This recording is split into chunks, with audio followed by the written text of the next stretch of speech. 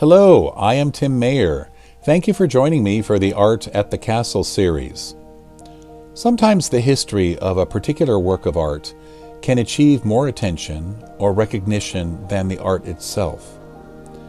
This late 16th century Mannerist style painting of Venus and Cupid is over 400 years old, yet its most dramatic history was over a 75-year period when its whereabouts were not widely known. During World War II, the greatest displacement of works of art in history occurred, mostly due to appropriation and then forced auction by the Nazi government, something called Judenauktionen, and unlawful flight taxes called Reichsflugsteuer, aimed at stripping Jews of their assets. Jakob and Rosa Oppenheimer, the art gallery owners to whom this painting belonged, were additionally targeted with public denunciation as Jewish capitalists. There is wide consensus amongst United States museum art associations and others that the Nazis were fascinated by creating a legal framework for their art theft. Their penchant for record-keeping eventually helped the stolen art return to the families of their victims.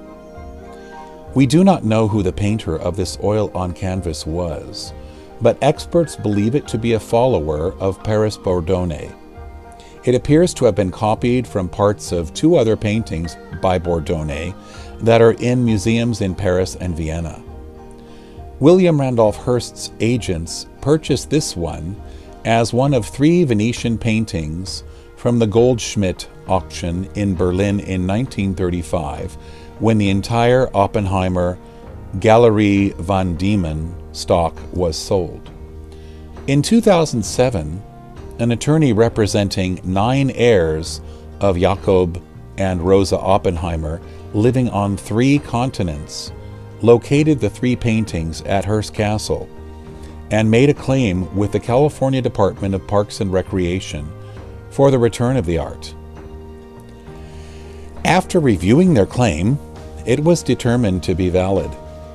After copies were made, 2 of the paintings were returned to the family in 2009 through agreement with California State Parks, the Hearst Corporation, and the Oppenheimer family attorney in Paris. The family agreed to allow the Hearst Monument to retain the Venus and Cupid painting. The story being told is of Cupid attempting to retrieve his bow and arrows, which have been confiscated by Venus for presumed mischievous behavior. Jakob and Rosa Oppenheimer fled to France in 1933, but were captured during the Nazi occupation of France that began in 1940. Jakob died while imprisoned in France in 1941, and Rosa died at the Nazi death camp Auschwitz in 1943. Telling this story is an ethical responsibility and an opportunity to honor the memory of Jakob and Rosa Oppenheimer. This painting is displayed in the north wing of Casa Grande and is seen on the Designing the Dream tour. It may be requested on private tours and special focus semi-private tours such as the Art of San Simeon.